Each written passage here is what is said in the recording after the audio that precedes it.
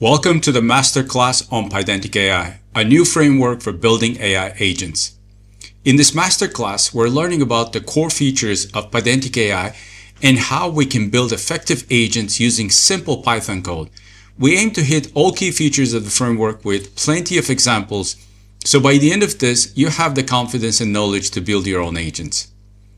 Function tools can provide models a way to retrieve extra information to help with the responses. They're useful when it's impractical or impossible to put all the context into the system prompt, or when you want to make agents' behavior more deterministic by deferring some of the logic required to generate the response to another, not necessarily AI-powered tool. PydanticAI provides 3 ways to register function tools. We can do @agent.tool_plain_decorator. We can do agent.toolDecorator, and we can use the tools keyword when defining the agent. In agentic flows, while models do the heavy lifting, tools can provide critical context and information that the LLMs simply may not have. That's why it's so important to have tools integrated into our agentic flows. In PydanticAI, tools do a lot of the heavy lifting. Although we still rely on good LLMs, tools can inject critical information during runtime. If you haven't watched earlier modules, now might be a good time to pause and take a look. It may add context to what's explained in this tutorial. The links to all videos will be in the description. Today, we'll work on 6 examples, starting with a simple hello world, then moving to a basic plain tools agent. Next, we're going to call tools with context. In the 3rd example, we'll use KWArgs to pass the tools to the agent.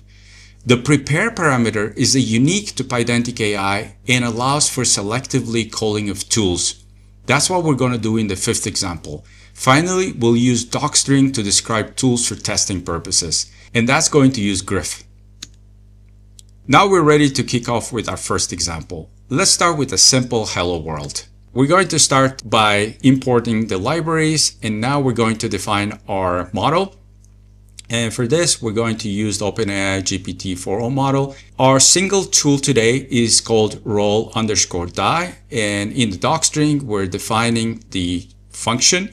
It's rolling a 6-sided die and returning the result. And here we'll just return a random integer between 1 and 6. And here's our agent definition. And in the tools parameter of the agent, we're passing the roll die. So this is one of the simplest agents possible with a simple tool. And in the run sync, we're passing the prompt, my guess is 4, and we're going to ask the model to compare. So let's roll the dice and see what we come up with. Yes, the first result was 5 and our guess 4 was close, but not quite there. Let's do it one more time and now run it again. And now we're seeing that we are still not there.